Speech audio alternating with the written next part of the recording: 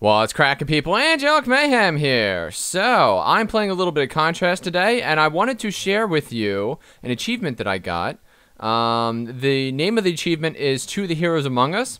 If by chance you happen to be an achievement hunter and you are interested in picking this one up, then I'm going to show you how it's done. This is Ghost Note, right? This is where Dee Dee's mom is holed up and she's doing her evening thing.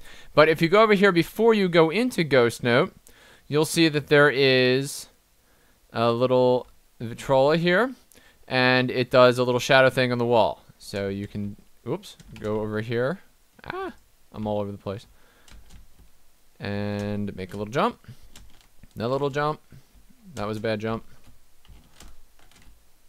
Alright, and then one onto the balcony from there.